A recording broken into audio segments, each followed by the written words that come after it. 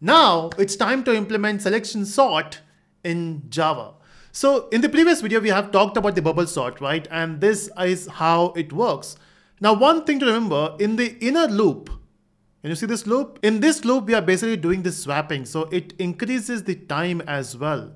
So in selection, what you do is you basically swap this. Of course, you do that swapping, but outside the inner loop, somewhere here. So it reduces the number of swap you're doing. How will you do it? So what I will do is I will just remove the entire code from here because this is the bubble sort. I don't need this. And what we have here is we have the array, which has 6 elements. We got a size variable where we are storing the length of an array. And then we also have a temp variable for swapping. Then we are printing the array before sorting, and we are printing the array after sorting. Okay. So if you run this, you will get the values before sorting, after sorting, but at this point they are same. Is because the main logic of sorting is missing here. So let's write the logic for selection sort here. The thing is, in the theory, we have said that we'll go for the maximum value, the biggest value to swap, or we'll put the biggest value at the end. Let's say in the practical, let's try to implement with the smallest value, and we have seen both the approach then. So what we're going to do is we'll look at the entire array and then we'll find the smallest value, which is 2. Of course, you have to iterate between all the values. And then once you got the smallest value, you will swap this 6 with 2 because 2 should be the first value, and that's how we can start. And for doing that, we have to use 2 loops, the outer loop and inner loop. We'll start outer loop with 0 and then we'll say I less than size, right? Okay, so we'll say I plus plus. But also we can make it more efficient by saying that size minus 1 is because if you remember, when we were doing the sorting, and once you got all the values sorted except the first value or the last value, you don't basically sort the one value, right? So you can reduce the number of iterations you go for. So we can say size minus 1 and we'll see if that works or not. And if it works, then we are happy. We'll also go for the inner loop. Now for the inner loop, we'll go for j equal to. Now where do we are going to start j? So basically, if you're putting the biggest value or the smallest value at the start, what it means is for every iteration, the inner loop, we can skip the first value, right? So for the second iteration, we can skip the first value.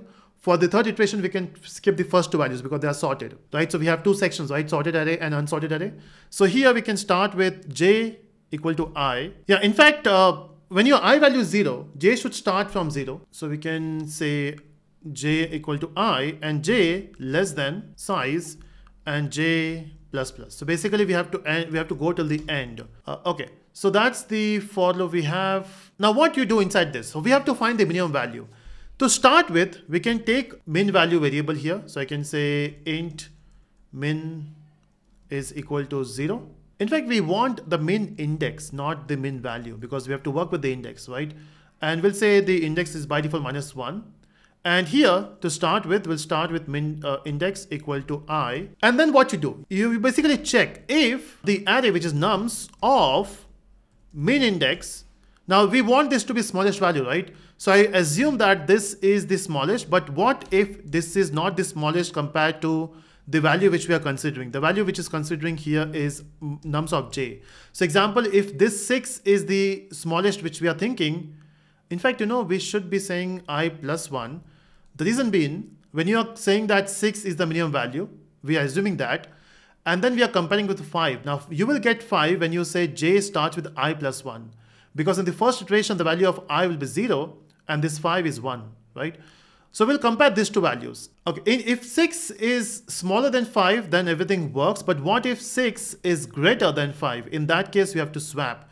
Now, okay, we don't have to swap. We basically have to change the min index to j, because the new index we will get is j. So the new index here is 1, okay? So that's the min index. So what we are doing by doing this is after the entire iteration, you will get the minimum value from this array.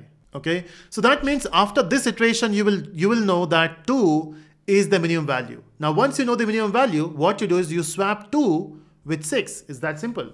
How do you swap 2 and 6? How do you know we have to swap 6? Because I is referring to 6 and the min index is referring to 2. So we can simply swap them. So we can use a temp variable here and we can put nums of min index, and we can say nums of min index is equal to nums of I, and nums of I is equal to 10. So basically we just have to swap them.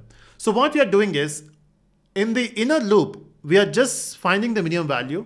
And then once you find it, you simply swap it with the min value which you're considering, which is the first value. And as the I value goes up, first you will compare with this, then you compare with the 5, and then you make 2 as the minimum after the swapping. And what I will do is, I will also print this values after each iteration. So I can just copy this and paste it here. And we also print a new line to get it on the new line. So now if you run this, let's see what happens. So you can see if this is, okay, after printing this also, I will just say new line. Or maybe I will just keep this new line before the for loop printing. Okay, let's run.